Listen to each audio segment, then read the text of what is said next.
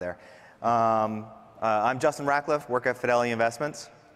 This is Alessandro Pilotti, Cloud-Based Solutions. And we are talking about VDI on OpenStack today.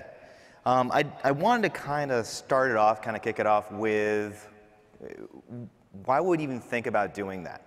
Oftentimes, OpenStack gets kind of pigeoned in the classical IaaS model. It's for hosted applications, scale applications, 12-factor, you know the buzzwords. And VDI, though, is in many enterprises. It's in many places that we work today. And it's kind of just hanging out there. It eats up a lot of capacity. It costs a lot of money. It's primarily a Windows ecosystem. It has two primary vendors. You know their names. It can often be aligned with big proprietary, expensive stacks. And it's heavily used, again, in areas where there's some data sensitivity, that maybe the applications are a little older, a little more mature, as some might say. But it's billions of dollars worth of spend goes into doing that work. Essentially, what is a VDI? A lot of people think desktop, so therefore it's not something we can do in a stack today. It's just another workload. And it has characteristics. We have stateful machines. We have stateless or ephemeral machines. We do capacity management, can be a little bit more complex because it's a highly varied workload. And when we say like that, sometimes people are browsing CNN and driving huge CPU cycles. And sometimes they're using Microsoft Word and almost doing nothing. So how do you manage that capacity, and what do you do to have to allocate capacity to meet those spikes? One area that is always a little bit painful is that the service quality is always aligned to the resources that are assigned to the instances. And that can be a problem. I can't give you multiple instances and make you more productive. Much as if I gave you 4 or 5 or 7 laptops, you're not going to be more productive. You're not going to run an application on each. And we have to always be focused on the fact that there are things outside of the infrastructure that are going to drive the user experience. And we commonly call that a connectivity protocol. So why would we consider using a private cloud, or even a public cloud, but a private cloud for VDI? So one, increase utilization. Most often, we have shift workers. You'll have your spike in the morning, you'll have your spike in the evening, and then most of the time it just kind of sits around. Maybe you get some patches.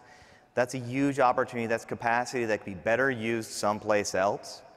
We can offer better service diversity.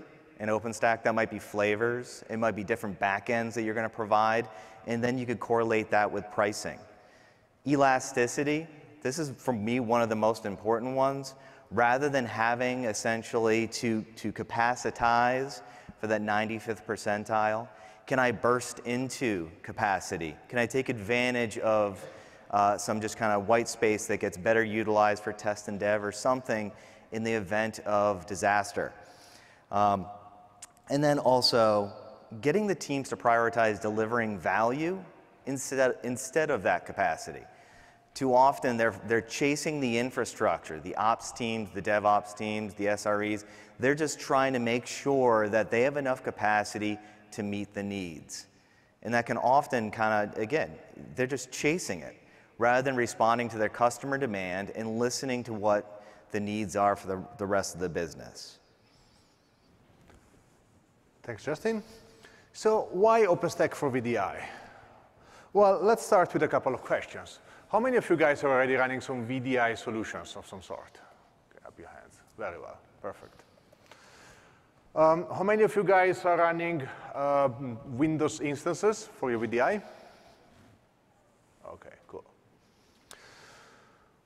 So the main problem with traditional VDI is the fact that the solutions out there, let's say the market leader, the Citrix, the Horizon View, the Microsoft, their IaaS, and so on, they don't have a real infrastructure as a service framework behind the scenes, okay? They're all built typically on top of some virtualization solutions, okay? And that doesn't necessarily scale as well as OpenStack, and it doesn't necessarily offer the type of software-defined everything that we get so customized to use in OpenStack nowadays, no? So why should we use OpenStack? Well, the first answer is this one. So OpenStack will offer you a full infrastructure as a service solution, right? The second thing is that it offers a standard REST API. So it doesn't really matter who built your OpenStack cloud. You could have done it yourself. You could have done to any of the big vendors around here. Or you could have hired a consultant to do it for you, okay? It doesn't really matter. In the end of the day, you're getting an OpenStack, and in order to be called OpenStack, it has to have a given set of APIs to work, okay? So you basically zeroed at the point the vendor lock-in that you might have by using one of the, let's say, regular enterprise infrastructure solutions, okay, for computing, for virtualization. Next, you have improved scalability on-prem or in public cloud. So if you run only a few dozen servers, okay, it doesn't really matter, okay? You can just plug directly into your VMware, your Hyper-V, your XenDestop, whatever else, okay? Sorry, your Xen server. But if you need to scale, if you need to run thousands of VDI instances, then you need to have a full infrastructure as a service solution behind you, okay? So the scalability that comes with OpenStack in the private cloud is something that really doesn't, I mean, you cannot really replicate it with many other alternatives out there. And then there is the series of options that you can have, no? So with OpenStack, you choose the hypervisor that you want. For example, you can use Hyper-V, which has remote effects, so it will be a perfect choice for running Windows workloads on top of your OpenStack compute nodes. Or you can use KVM, because it's the de facto standard for many people in OpenStack. Or you can use VMware, or you can use XenDestop, or whatever you want, okay? And same things apply for storage. You can use Ceph, you can use whatever iSCSI or Fiber Channel or whatever solution, okay? You can use scale-out file server on Windows Server, whatever else, no? And same thing for the networking. You can have OpenVSwitch, you can have your preferred SDN solution. You can have a proprietary one. Doesn't really matter, okay? So OpenStack, it's all about choice. And the main idea here is to be able to put your VDI solution on top of a common infrastructure as a service layer, okay?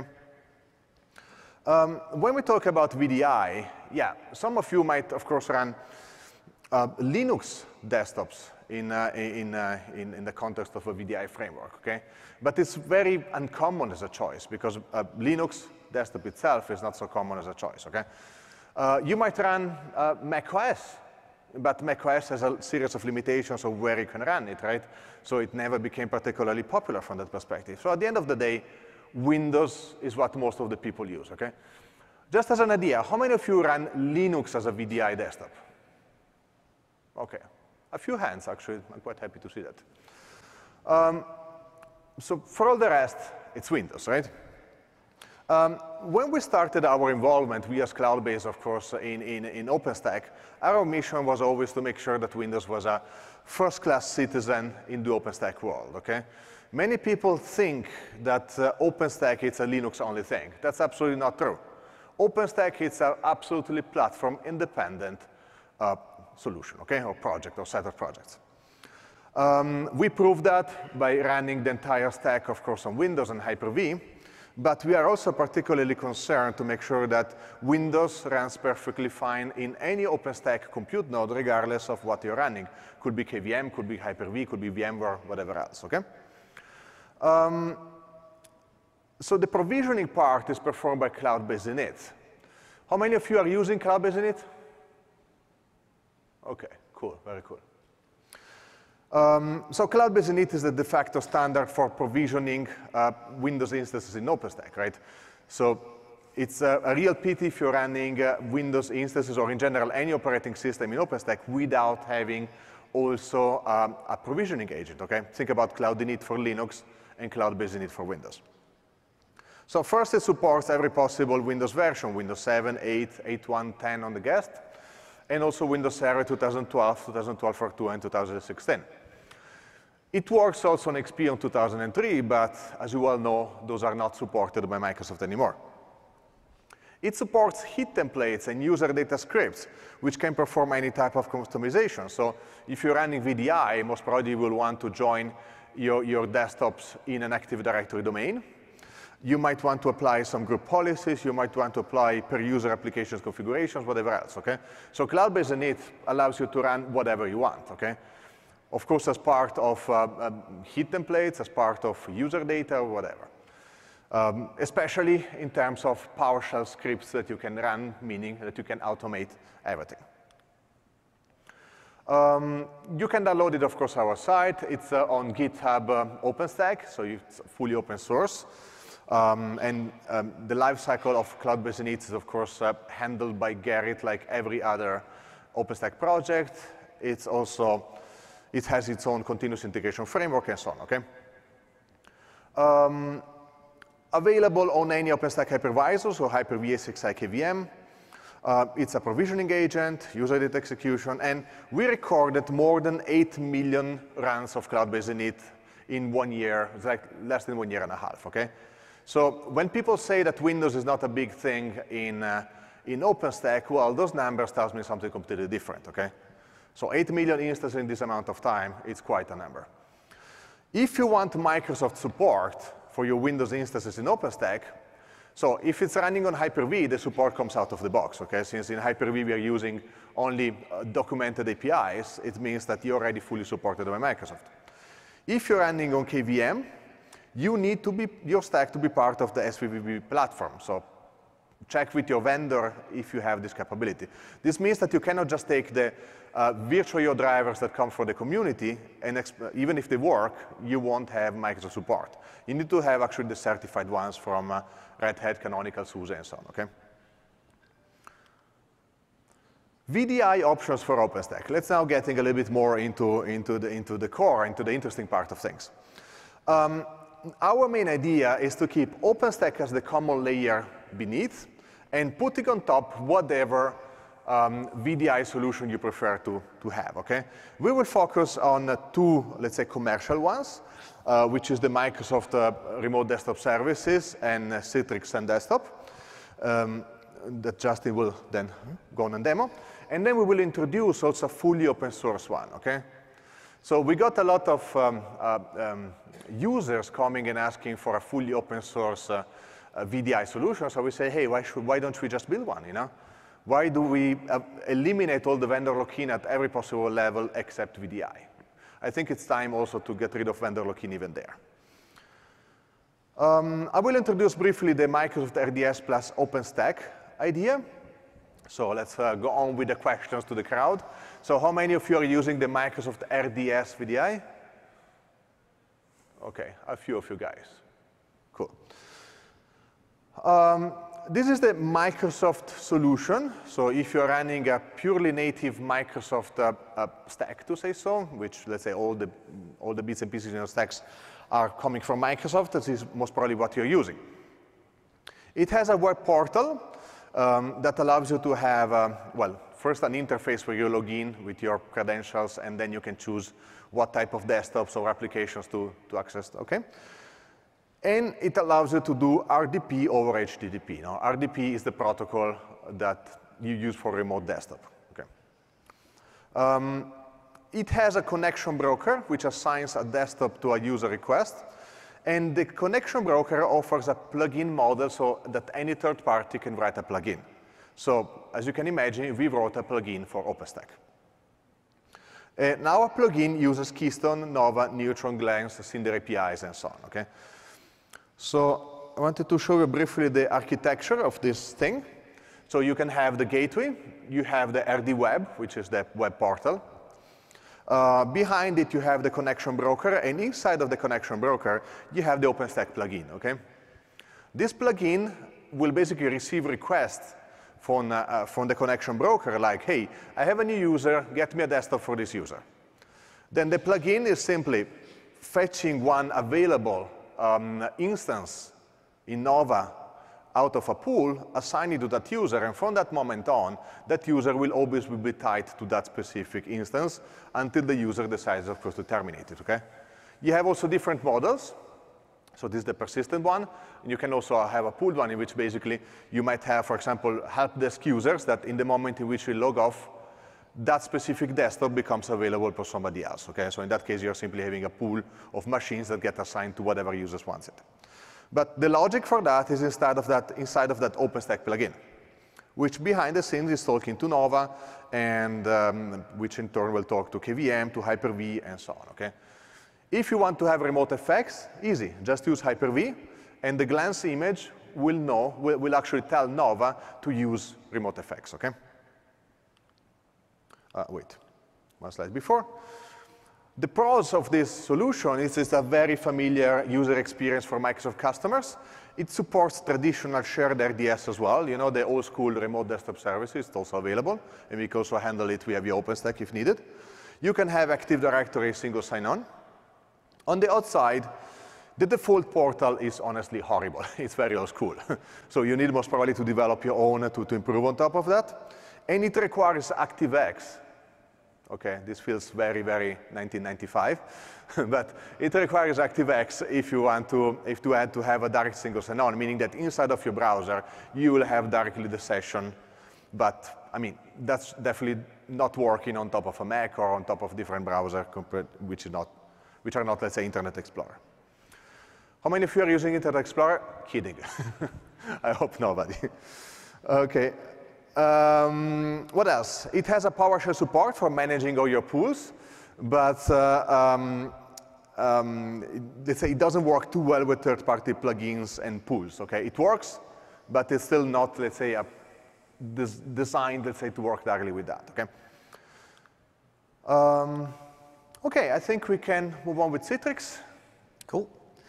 He's one of the few people outside of Redmond that can still write COM ATL code, which is what you would require to actually do this work, which I think is the most amazing part of that entire thing. Again, some people might think that if you're going to use OpenStack as an IaaS, it's an all or nothing kind of thing. You need to go open source. You need to go cloud native. That's just not true. Many folks use Citrix. And unlike VMware vertical stack, highly integrated, not necessarily open to other things, Citrix does have some options to be able to integrate alternative solutions. Citrix historically, like way back when, was one of the primary members of the OpenStack Foundation.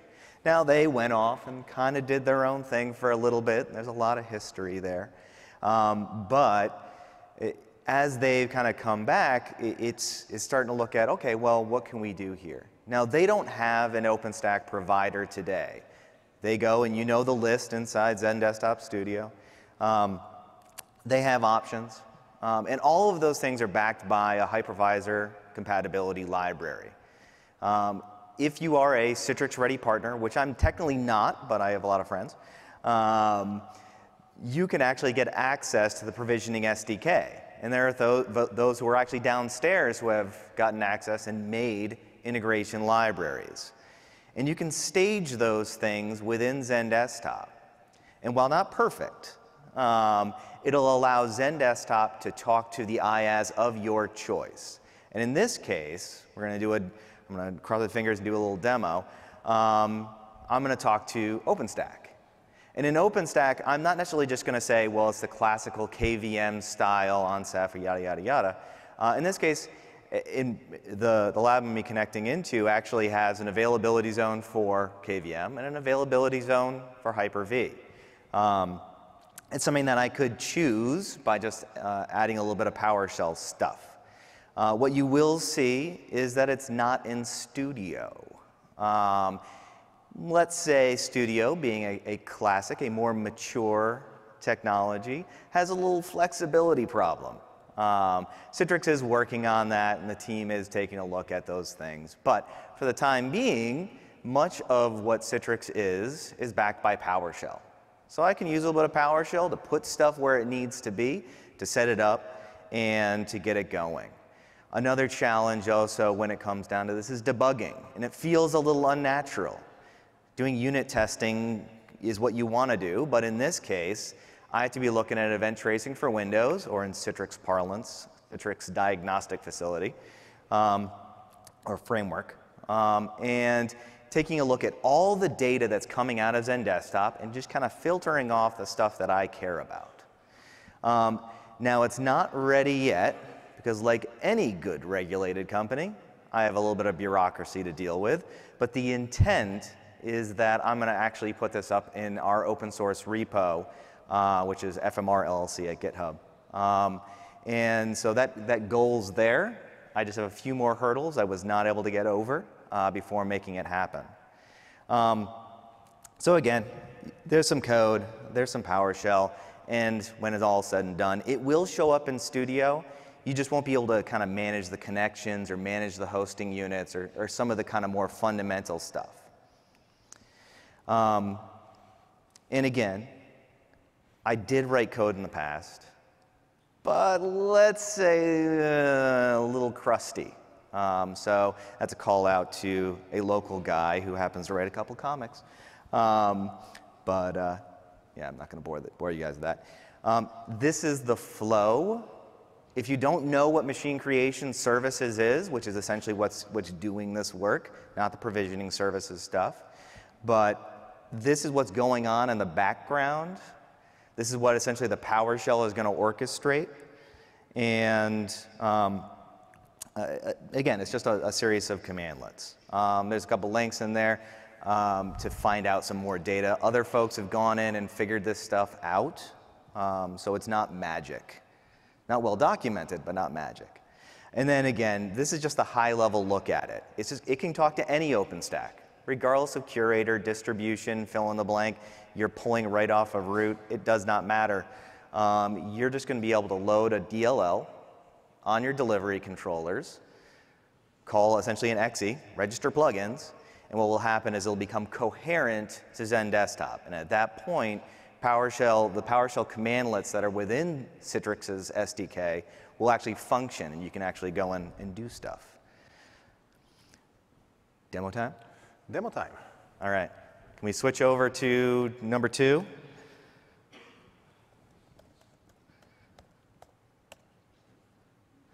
So this is the code, for sake of a better term. It's not a whole lot. This is essentially one. Most of the stuff I've isolated here. And it's pretty minimal.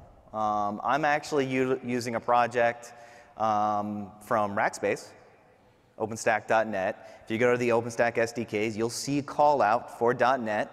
It's not alien technology. And while it needs some love, it needs some time to be invested in it, it works. It allows me to create VMs, update VMs, manage attachments. I did find some gaps, so I did actually have to do a couple little web client calls to put stuff here. But it's functional, and it's managed code, so essentially Citrix, being a very heavily .NET opinionated shop, it functions. And then the fun stuff. So I'm going to pray to the demo gods and see if this thing works right. So I'm going to pull up here, and you can see that little start flashing through is CDF Monitor. So CDF Monitor, again, it's event tracing for Windows. Don't think you're going to be able to read that. It's going by, it's basically any event that's going through the entire system. So it is going out there, and essentially it's doing the full thing. It's registering the plugin, it's creating the connection, it's creating the hosting units, it's creating the catalogs, the provisioning schemes, and everything. And then, hopefully, we'll see, oops, if I can type.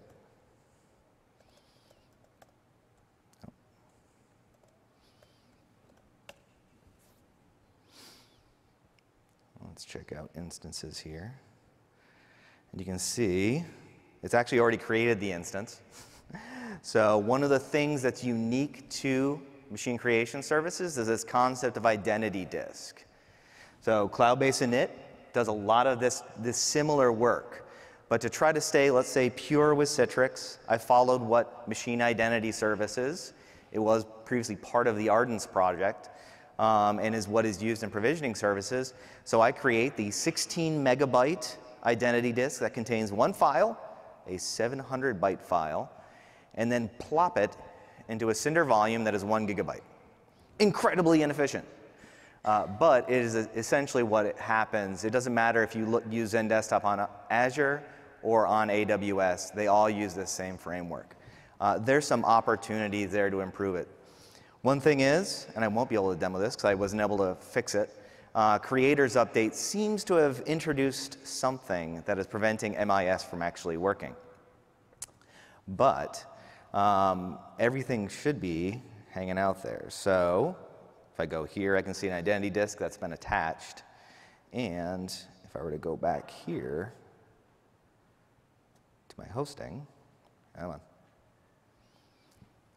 Let's try to refresh it. Maybe cross your fingers. So connection and hosting units. Anybody who's seen Citrix knows what this thing looks like. It looks and feels like anything else. So all your XenDesktop admins that are out there could consume these today. I put a machine in here. I got one machine there. I got a delivery group hanging out over here. Sadly, the machine is unregistered because XenDesktop does depend on Kerberos, so it needs that identity work to actually work. So we see that we have one unregistered machine. But that was all just done, and it's coherent to the system. So if I were to actually go off script, because I don't have to worry about redoing this demo, I can actually delete it, hopefully. Let's see if it actually goes. If it doesn't, then it's not a big deal. And it'll actually clean it up, because the basic functionality is already kind of tied into that system. So again, you can complement OpenStack as an IaaS with things that you may have today. And that's going to reduce the barriers for your teams, for your DevOps and admin teams, to be able to consume the solutions that they have with the knowledge they have. But that may not be enough. You may want to do something a little bit different. You may want to see, can you go open source? Can you do something that's more cloud native, because no one's going to say Citrix is cloud native, and offer a service that takes over a part of your environment, maybe even all. And that's next. So back to number one. Let's retry. Siri, switch desktop. Yeah. I didn't use the keyword. Must be my accent. OK. There it goes. Thank you. So open source VDI. So we are introducing here for the first time publicly a project that we recently started, and we believe has a lot of potential in this space. So to begin with, the goal is to have a fully open source alternative, okay, top to bottom. So the entire stack has to be open source, okay, except the Windows machines, of course. So we'll start with a web front end, which will be HTML5. Behind it, we need something which is translating, let's say, the RDP protocol into something that can be displayed into the HTML5 canvas, okay? We have two candidates there. One is called Guacamole. It's a very nice project which currently is under the Apache Foundation. And then there is another project which is FreeRDP Web Connect, okay? So we're planning most probably to support both of them. This demo now will use Guacamole. Both of them, behind the scenes, are using FreeRDP. FreeRDP is an open source Apache 2 implementation of the RDP protocol, okay? The good thing is that Microsoft published the specs of the RDP protocol, so everything that we do today with RDP protocol is based on those specs. So it's not like all the RDP clients, like I think XenDestop back in the days, that had to basically reverse engineer the protocol with a lot of issues here and there, okay? Modern open source RDP clients, like FreeRDP, are adhering to the specs, which are public, okay, which is great. In-browser HTML5 desktop sessions, meaning that your HTML5 will just go inside of the desktop. Then the next thing that we will have to add is RDP over HTTP. So you take the RDP protocol, it goes to the gateway, and from the gateway goes out over HTTP. On the other side, you will have an RDP client, and that RDP client will connect to the gateway and behind the scenes, of course, to your machine, okay? So that's the next thing that we will add. This will allow also to have external native clients, so it will work exactly like the Microsoft remote desktop services from this perspective, okay? So if you're familiar with the remote, with the RDP client in Microsoft, that's exactly what you're talking about. So it works on the Mac, it works on Windows, and it works, of course, on Linux. There are various clients for that as well. Let's talk about, well, let's move briefly to the architecture. As usually, one picture helps a lot to get an idea. The architectural basic details are relatively simple. The main important thing is that we want to decouple all the logic of all the individual components here in a way in which each component takes care of one specific area, okay? So they are fully decoupled from a software architectural perspective. The web client is just in charge of displaying stuff and getting user input from the user. The guac-D is the guacamole daemon, which is, as we were saying before, is translating from RDP into a WebSocket that goes to the web client, okay? guac-D has a plugin architecture, to say so. So inside there, we will have communication, for example, with Keystone that will allow us to make sure that you're authenticated in the moment in which you're requesting a given connection. Otherwise, everybody could actually go out and request it. Then there is another component, which is the VDI broker, which is brand new, okay? The VDI broker is a new project, open source, of course, written in Python and written like every other OpenStack project using, for example, Oslo service, Oslo messaging, and all the various OpenStack common libraries. It's using Keystone, of course, for authentication, and it's written like an OpenStack project, okay? So the main idea here is that we will most probably contribute it also to the foundation if it gets, of course, enough traction. Behind the scenes, of course, is talking to the same Keystone and the same environment. The VDI broker has an important goal: assigning requests from the user to get a desktop to an actual desktop. And there is not only one desktop. So for example, when the user logs in, the user might have a series of options. For example, he might get a development desktop, a help desk desktop, or whatever else. Now, because you might have different profiles that will open different type of applications. And since the RDP protocol allows you also to control individual applications and not only entirely desktops, you might have one icon from Excel, one from Word, and everything, okay? I'm superseding here on the fact that it makes sense or not, but it's a very common way of handling VDI. So the broker will simply check the pool and check if there's an available desktop in the pool to assign to a user. Of course, if the user already received the desktop, we will make sure to get back to return to that user that specific desktop, okay? If not, if it's a new one, we will fetch a new one. One thing that we want absolutely to avoid is that when the user comes in, we have to wait for Nova to boot an entire machine. That will generally kill the experience, right? So we want to make sure that at least in most cases, there will be a desktop ready and an assigned, able to be assigned to the user.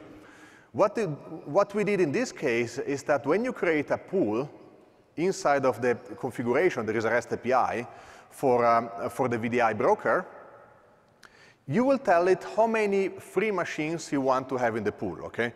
You will have a maximum, a minimum, okay, and a preferred value.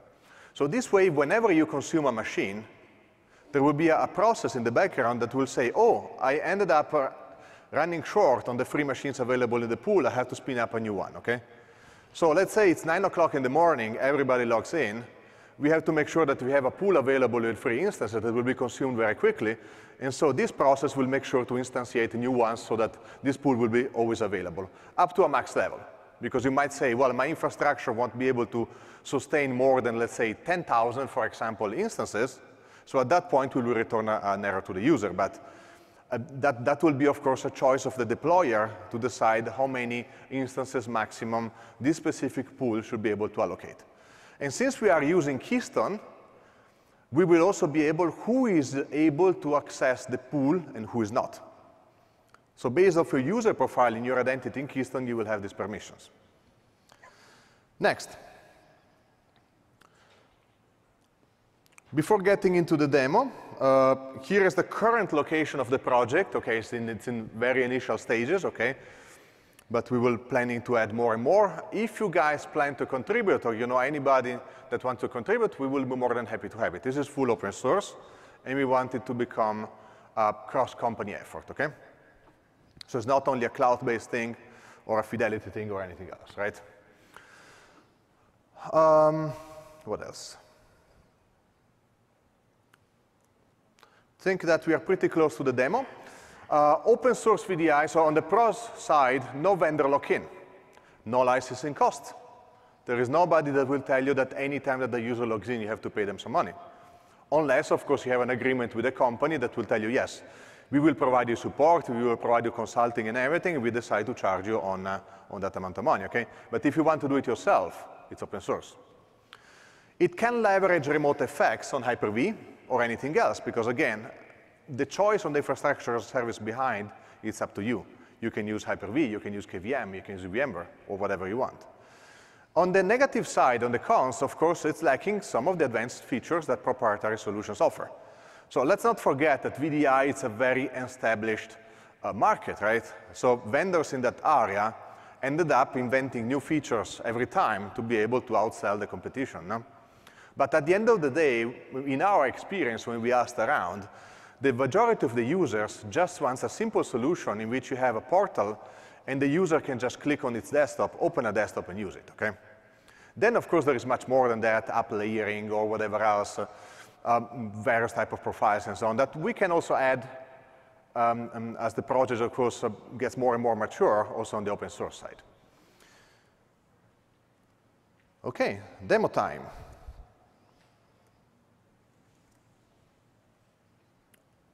I guess that we can. I forgot that I was using a PowerPoint. It was directly here. Okay, here is the portal. It's currently very basic in the UI, so don't expect anything fancy here.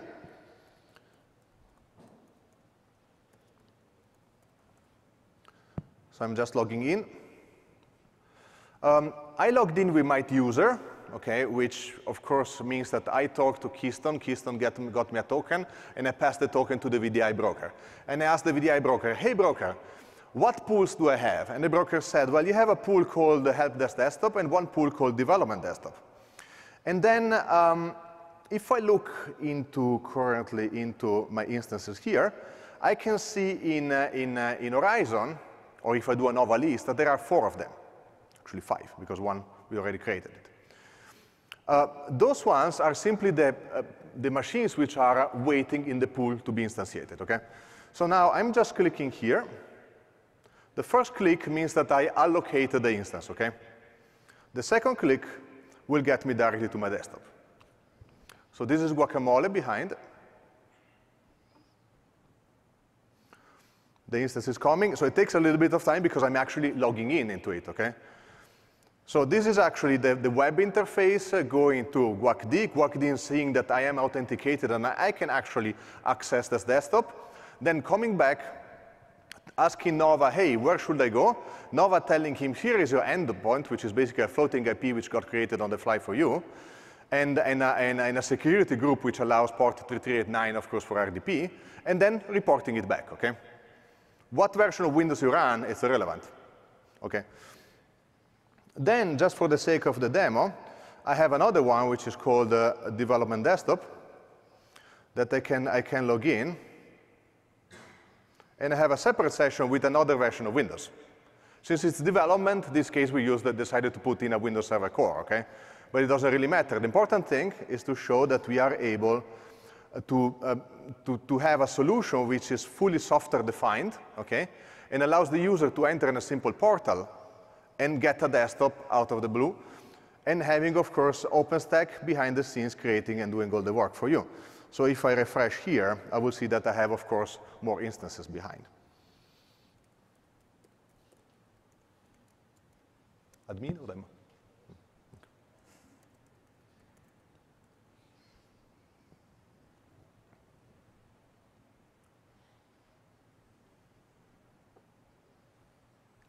Of course, I lost my session while doing the session. Here we go. And we can see that there is, you can see the two top here, time since created, 0 minutes and 1 minute, okay?